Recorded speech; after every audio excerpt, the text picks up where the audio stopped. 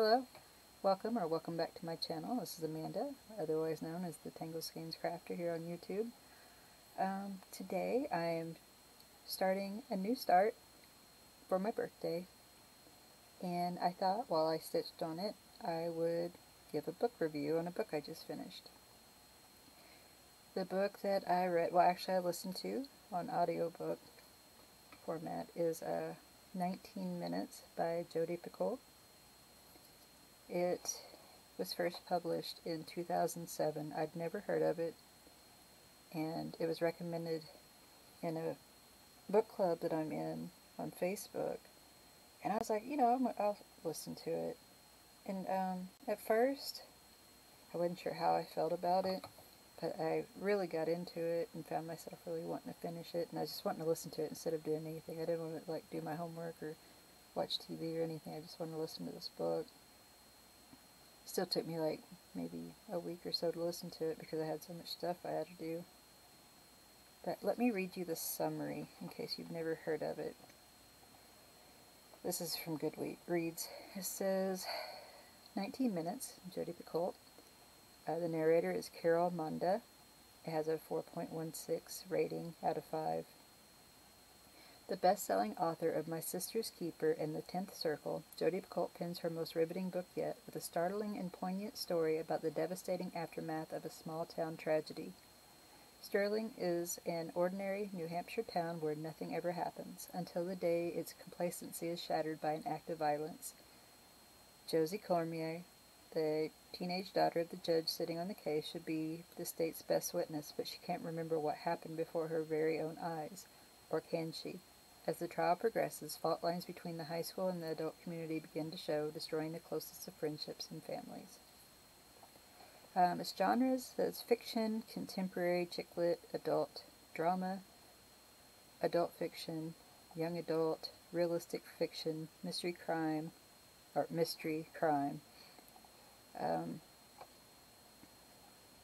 on a bunch of shelves. I won't even go through all that.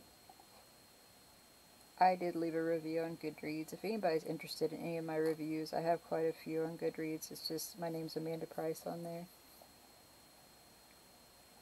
So, my review on Goodreads says, at first I wasn't loving this book. I found the jumping around between different people and the back and forth from past to present a little too jarring. Every time I would be getting into the story, it would shift times or people. After I got more or less accustomed to the shifts, I found myself liking it more. There were no real surprises or twists for me, but the story itself was good and quite emotional at times. The characters seemed well thought out and believable. I really enjoyed how it shows different perspectives on what happened, how different people reacted to it, and how one event affected many people's lives even after it occurred. The only reason I gave it a 4-star rating is because of how long it took me to get into it with all the shifting around. I listened to the audiobook and enjoyed the narration. I feel the narrator did a good job at portraying the emotions, and usually I could tell the characters apart just from how she voiced them. And then I have spoilers after that. Right now I'll just talk about the book without going into spoilers.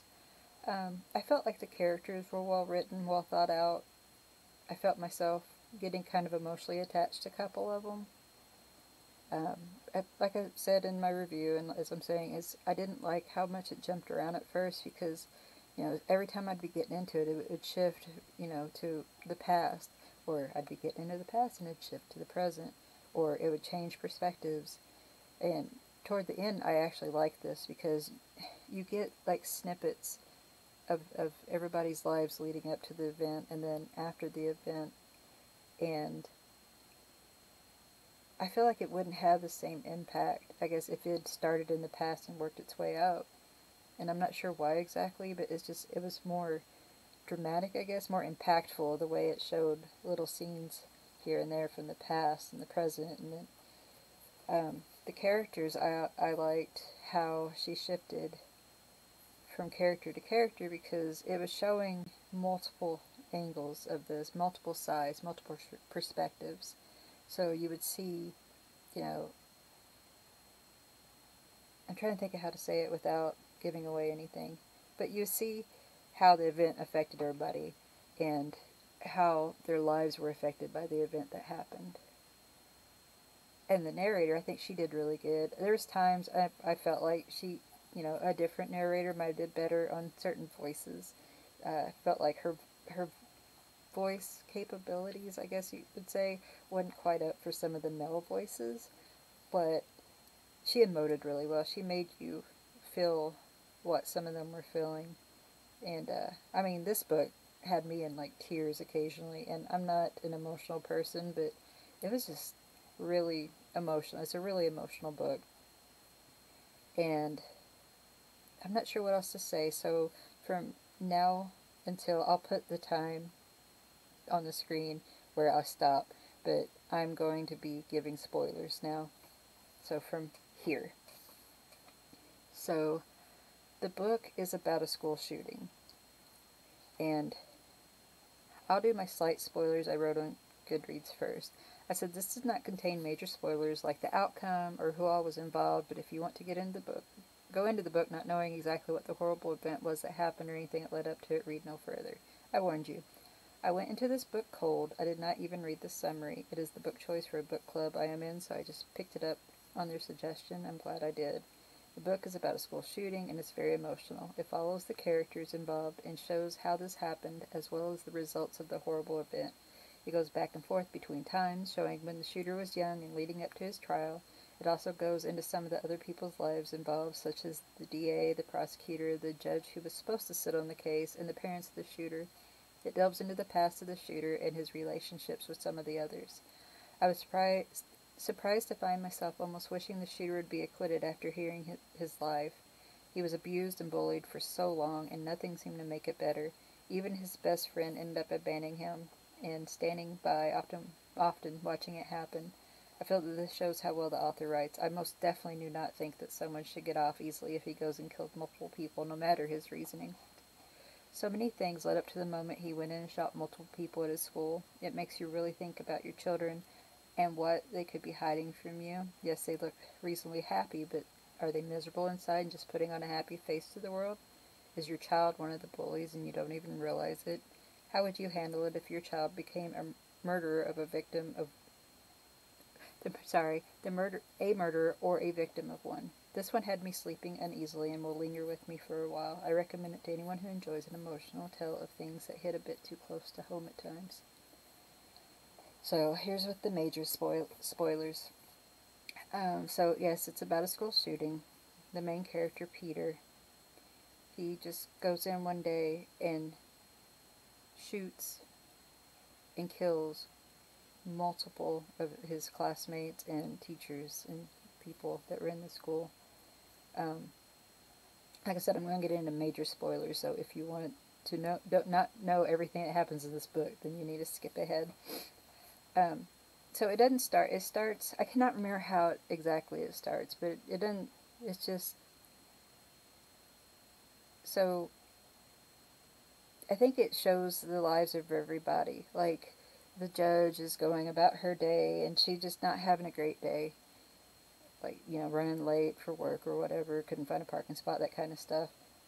Her daughter had been up all night studying for a test, and it shows, her trying to get her daughter to eat breakfast, and the daughter assures her she will, just go on to work, but then the daughter throws away the breakfast and goes on to school.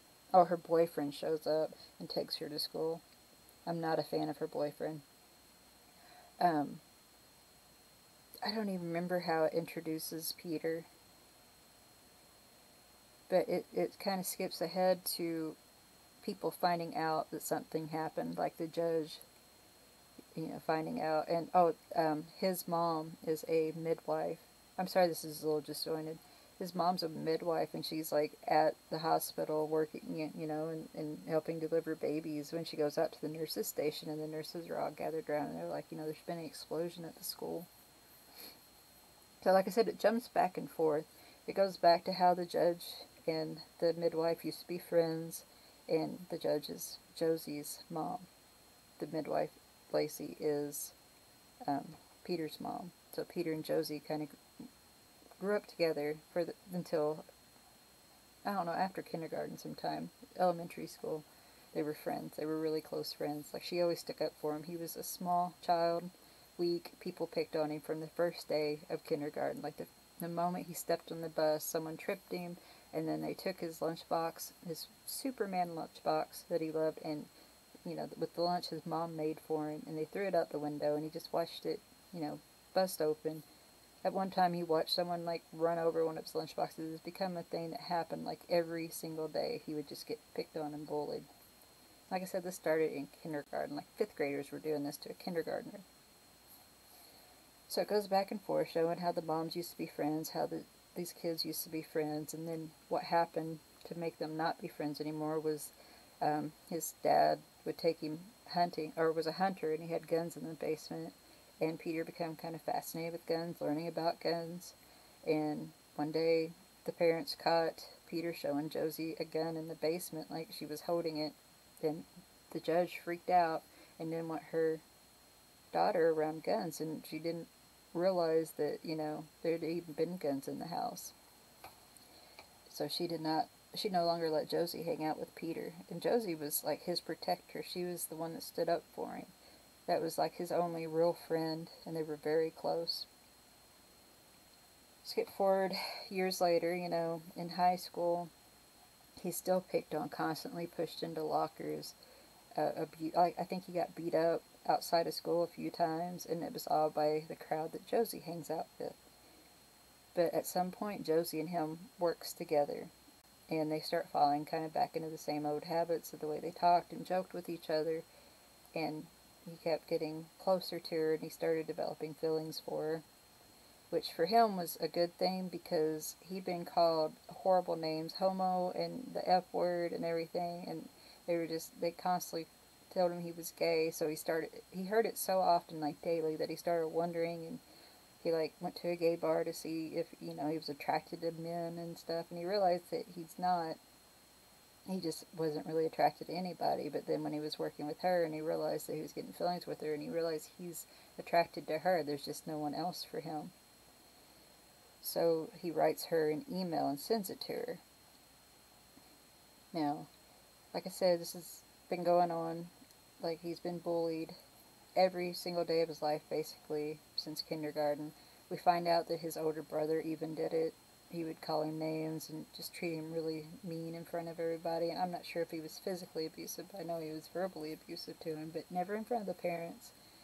But his brother died the year before this event happens, and that seemed to have affected him also. But what really set him off was he wrote this email to Josie telling her how much he cared about her, and how he just felt, basically he feels whole with her, and he wants her to continue to be in his life in the future. Well, she doesn't ever see the email because one of her friends is with her in her room, and she goes to the bathroom, and her friend opens up her email and sees that and forwards it to her boyfriend, and then tells him to send it out to everybody. So her boyfriend sends it out to the entire student body. So the next day, Peter approaches Josie in the cafeteria, and whenever he's getting ready to talk to her, they start reading the email aloud and laughing about it, and then her boyfriend walks up behind Peter and pantses him, pants and underwear, so he's standing there naked in front of this entire cafeteria full of students who are all laughing at him. And that did not sit well with him, obviously. So that was kind of his breaking point. I mean, he doesn't immediately do anything after that, but he goes, you know, he's going about his day. And you find out that he's really smart. He doesn't make good grades, but he's really smart. And he, like, started out learning, like, HTML, and then he starts learning, you know, other coding, and he starts making video games, and he's made a video game that him and his one friend, that another outcast at the high school, you know, he's played it with him, and basically the game is you go into a high school and you shoot all the students, and you win by killing all the students. And that comes up during, you know, a later date trial. But I'm not sure how that fit in to the story at this point, but I mean, it comes up a couple times.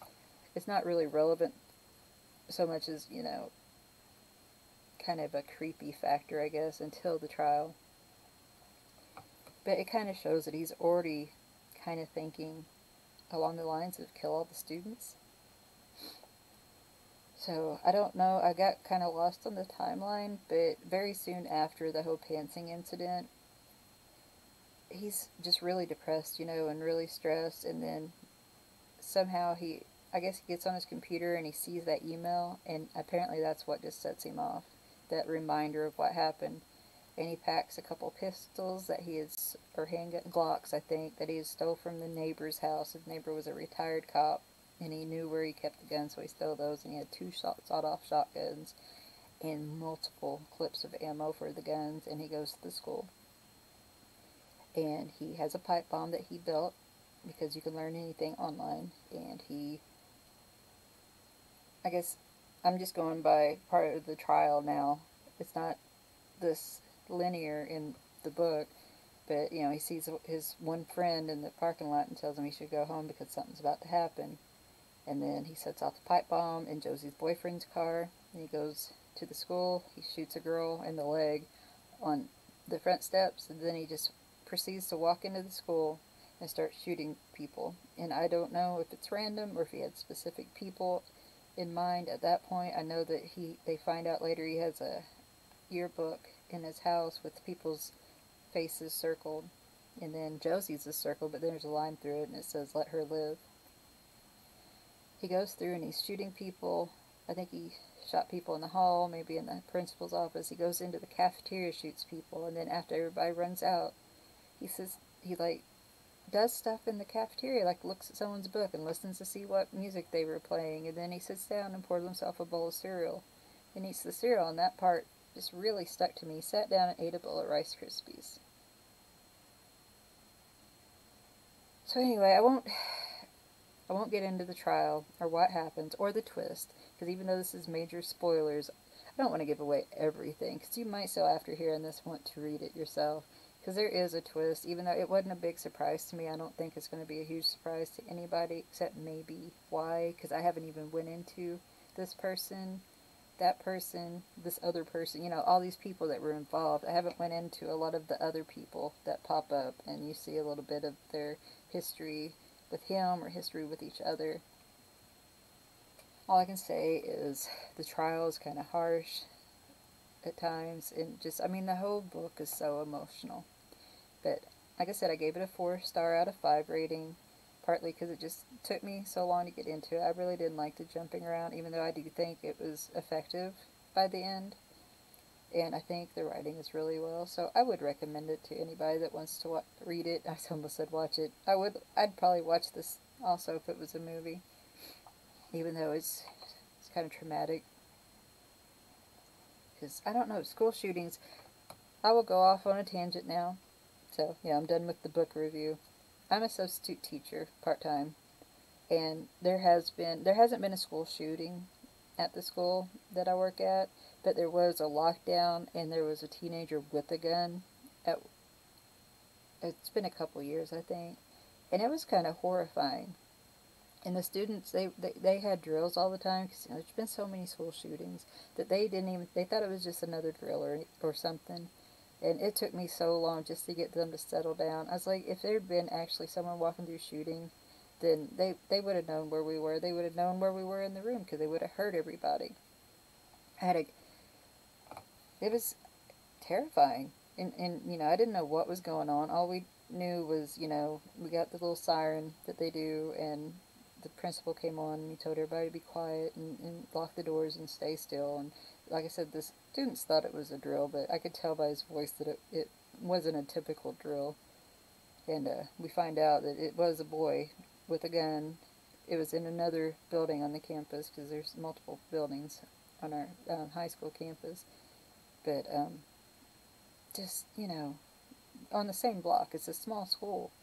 And he brought the gun, and nobody ever found out for sure why. We know that he had some issues with a few people, and he'd had issues with one of the teachers, and a lot of people thought he brought the gun to do something to that teacher, because he'd argued with her the day before, but nobody knows for sure.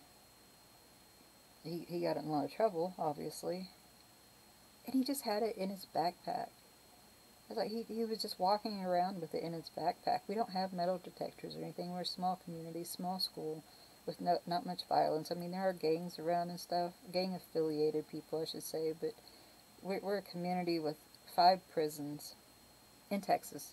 I haven't said where I live, but I live in Texas, and there's a lot of prisons in Texas, big prisons. I worked at one for a few years. My husband still works at one. So there's a lot of people that are, you know, they have moved to this area because their family member is in one of the prisons here. And, I mean, the one I worked at had over 3,000, I think, inmates. And it's all male prisons here. And a lot of them are gang affiliated, so a lot of their family members are gang affiliated, but it usually stays out of the school. I mean, I know some of the teenagers are, and they'll talk about it freely, but there's been no violence, gang-related violence there. And so we're, like I said, we don't have metal detectors. We don't have backpack checks. We don't have any of the stuff that I've seen, like in movies for bigger schools, because we haven't had to worry about it.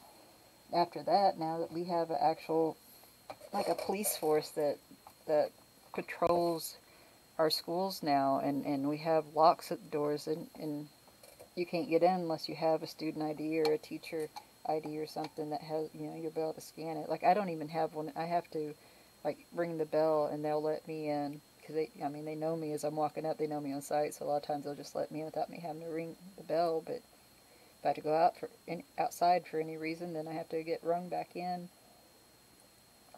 So it's brought about a bunch of change, which is probably good, but and the students still don't really take it seriously, which I don't want them living in fear. But if they have, you know, that alarm go off, I would think that they would, with all the violence in the world, maybe they should actually pretend like each drill is real. I don't want them to be scared all the time, but I don't want them to get shot or something because they didn't take something seriously. Anyway, that's my tangent. I'm not sure what else to say that's not book related. I'm reading another book, so I'll probably do another. I listen to audiobooks. I shouldn't say I read books. I do read books occasionally, but I'm usually so busy with homework and because I'm a full-time student, and then I do have part-time jobs. I've been taking a couple months off for health reasons, and I have a surgery coming up, maybe in January. And then after that, I should go back to work. I have 3 part-time jobs, but someone took my place at a gas station that I worked at as a cashier, and then I can choose my own days at the school. And then my other job, I work for a NASA scientific balloon center. So I'm on-call resource is what I'm called. So if they put up a scientific balloon and they need people to watch it and send the satellite coordinates or whatever, then they'll call me or one of the other people that are on call. And it's usually a 12-hour shift, 3 days in a row, and then you get 3 days off. And it's nice because I can do my schoolwork there. I can sit and read or knit or cross-stitch or whatever I want to do as long as I check the monitors every 15 minutes or so, write down some numbers every hour, and update the satellite coordinates every 2 hours. And it's basically a retired person's job, and there's no training involved. It's really nice, and it pays like twice as much as my other part-time jobs. So, but I've only actually got to do it like one time. Plus, I can also do a foreign national escort, which I think pays the same, and they can send me anywhere in the world that they need someone escorted. Anywhere there's like a NASA facility. It's really nice having the NASA badge, so I could actually go into any NASA facility. Not restricted areas, but I think it's pretty cool. But yeah, it's already been, 24 minutes? I don't know if I'm going to edit any out or just let my rambling stay in. My video is going to be choppy because my webcam is messing up.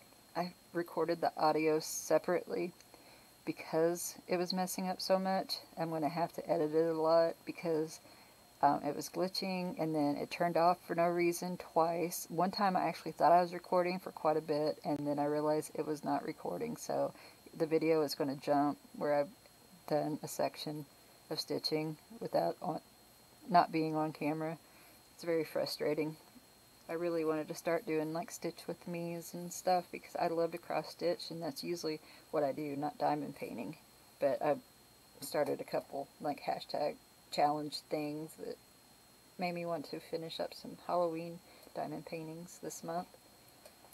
From now on I might do a little more cross stitch, or at least an even amount of cross stitch and diamond painting, and hopefully maybe throw some knitting or crochet in a latch hook. I like to do all of those. Plus I like to draw and paint. That's why my channel is such a hot mess, because I like to do so many things and it's hard for me to stay focused on one thing too long.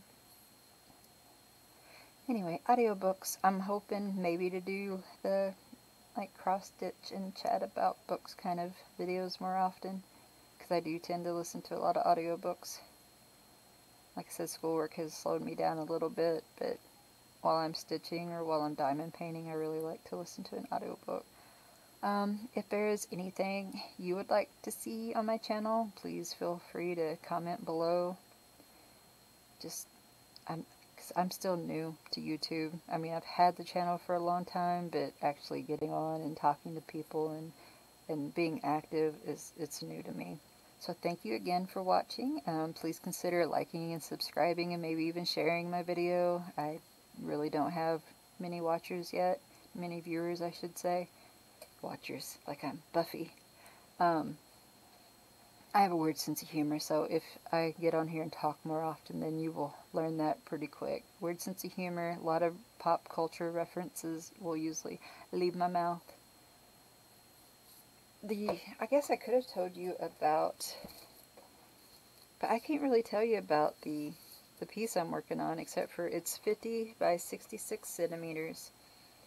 I got it from another YouTuber, and what's her name? Nimcrafts? I will tag her in the description, because she had received it from a company and decided that she did not want to stitch it. It's really dark, and it's kind of like the big head. Not really big head, but the head's a little bigger than its body, proportionately. And she just found it kind of creepy. And it's dark and got a lot of dark colors, so I was like, I really like it. So she sent it to me, and now I'm stitching it. And I was going to start something else for my birthday, but I don't have all the floss yet, or even enough to really give it a good start, so I figured I would start this. And I really like her. And I will insert a picture here, because I don't know if I even showed it at the beginning. If I find out where it is available at, I will link it below. And if it has a name, because this is written in Chinese, and a lot of times my translator app does not work well. I'll try it real quick though. But she's got, what I'm kind of sad about is that I do not think her hat is going to show up, because it's got, let me look, sorry if it's rattly. It has 42 collars, but most of the hat and the background are both black. So I really don't know. A lot of her outfit is black too. So I don't know if the hat, if you're going to be able to tell that she's wearing a hat, or if it's just going to look like there's colors in the background around her head. But either way, I think I'm really going to like this. And it's one of my bigger cross-stitch kits. I have some bigger cross-stitch pieces I've worked on, but they've not been kits, and they've not been stamped. Stamped is new to me. I really got into it this year. And I've been watching a lot of YouTubers that do the stamp cross stitch, like Rella. She's one of my favorites. I think Amanda's Crafty Corner. I know she does. Yeah, she does the stamp, because I bought a counted cross stitch off her, because she doesn't do counted. She also does diamond painting. I'll tag both of them in the description box. I watch them a lot. And the lady I got this piece from, and several others, but I won't go into all that right now, because I'm already running on to a half hour, and I was going to stop talking after my book review. I've had a lot of caffeine and drinking an energy drink, so anyway. So yep, tomorrow is my birthday, which means I'll probably upload this on my birthday since it's my birthday start. And I will link on my social media accounts below. I have one of those Linktree, or not Linktree, but I can't remember what it's called, but it's just a link that will show you all my accounts. I do post on Facebook, several. I have a couple pages plus my personal. I post on Instagram, TikTok occasionally, Pinterest. I have a lot of Pinterest boards. So if you want to follow me on anything, feel free. And like I said, thank you so much for watching. I hope you liked my rambling. It's supposed to be a book review, but it was more just telling you about the book than actually a review. But yes, I love the book, and I do recommend it. And I hope you enjoyed it. And thank you so much. Bye-bye.